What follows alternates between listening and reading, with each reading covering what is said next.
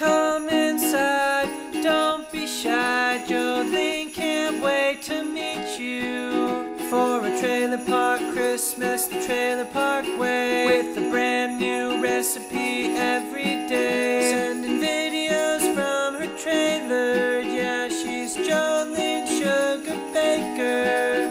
Come and spend the holidays the trailer park way.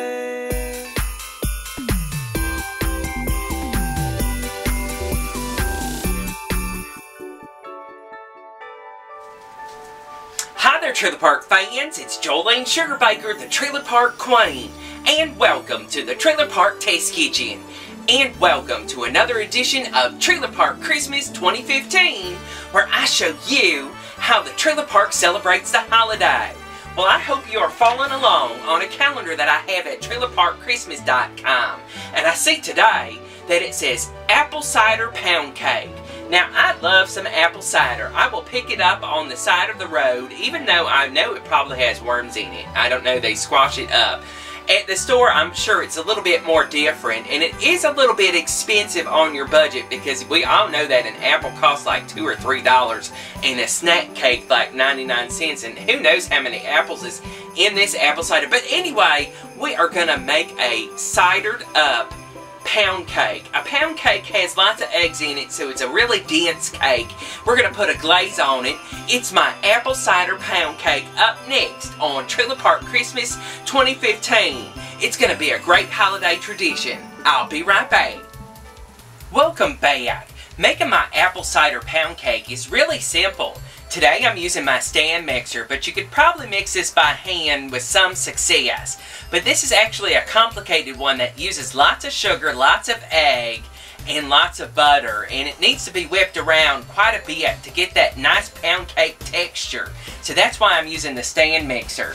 What I'm going to do is take a cup of softened butter and place it in the mixer. And that's 2 sticks of butter over here in the United States. I don't know what it is overseas, so you might have to look that up, but make sure it's a cup of butter and make sure you can get it open.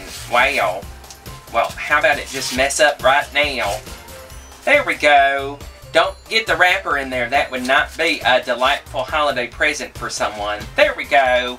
And today we're using vegetable shortening. I know that's bad for you too, but whatever. And I've got a ½ cup of that. Let's go ahead and put that in there. And we're going to mix this around. It's going to take about 2 minutes to get nice and creamy. So go ahead and mix this around until that happens. And I'll check back with you in just a moment.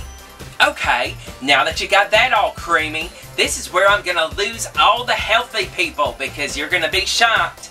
Now I'm going to add 3 1/4 cup of granulated sugar, a little bit at a time. Yes, I know that's a lot, but this cake is a delight, and you're just going to try it, and you're going to like it unless you're diabetic. So don't try it then, but this is a luxury. You can try it, just a little piece of it. It really is good. So let me go ahead and add this sugar.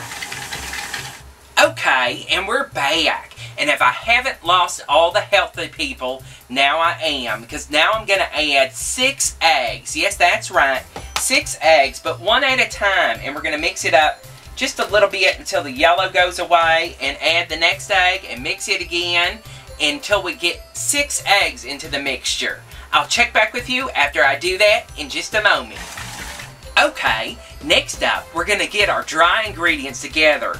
And this is 3 cups and a 3/4 cup of all-purpose flour. And we're just going to mix this around.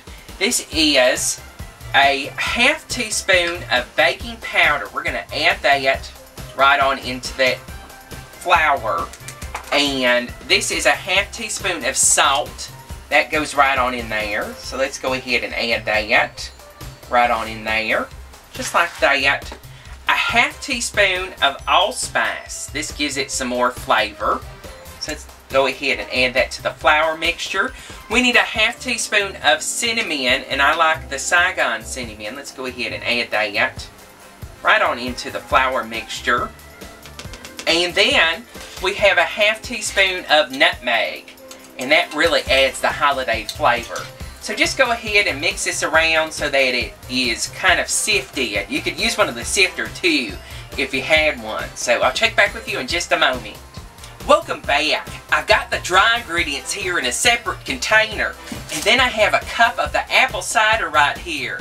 Now, if that butter, sugar, and all that other goodness and eggs in the ingredients didn't give it a good taste, this will give it a kick. Now we're going to add this slowly to the mixture as it's mixing until it's well mixed together. So I'll check back with you in just a moment while I'm doing that.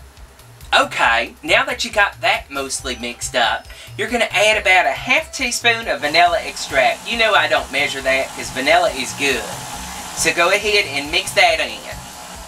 Okay, welcome back.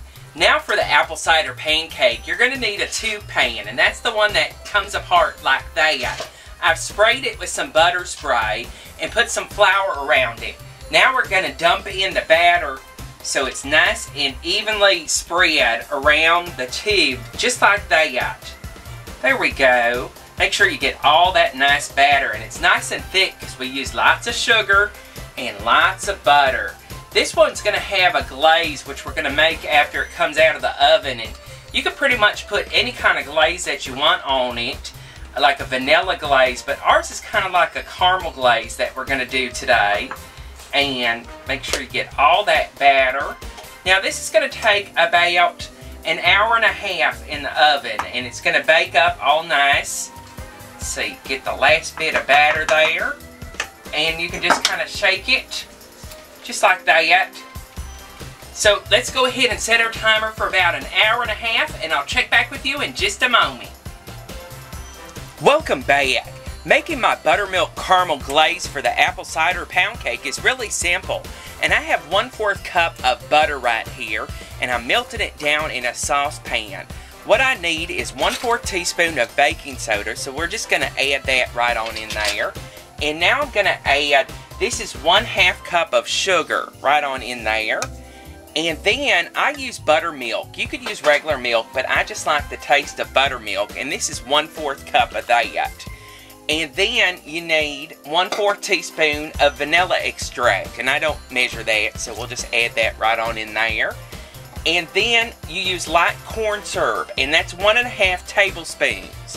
And I don't really measure that, so we'll just add that. We're going to bring this up to a boil, and once it's boiling, we're going to reduce the heat to medium and cook it for about 10 minutes. And then it's going to be ready to glaze our apple cider pound cake. So I'll check back with you in just a moment.